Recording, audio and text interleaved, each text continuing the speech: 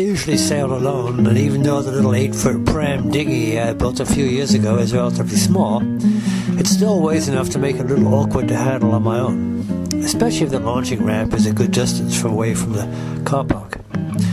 To make it a little easier to manhandle the dinghy around and to launch it, I made a single strut landing gear. It's simply a plywood and yellow pine construction with the yellow pine acting as the cheeks to the plywood. As you can just see in the photograph, the cheeks are shaped to match the rocker of the boat. In use, the gear is simply inserted into the dagger board slot, the boat turned right side up and trundled away. A piece of cake. The big advantage is in launching the boat. You can move it to the launching ramp like a wheelbarrow, roll it down the ramp and into the water, and leap in. If you have attached a lanyard to the bottom of the landing gear, which you certainly should, and carried it around the top sides and secured it to one of the rowlocks or any other convenient attachment point, you can push the gear out of the dagger board slot with a dagger board and retrieve it with a lanyard. Another piece of cake.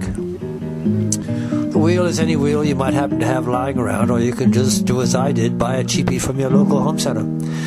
Don't bother with any fancy hardware, any kind of bolt axle will do. You're not going to the Hebrides with this thing, just to the local lake.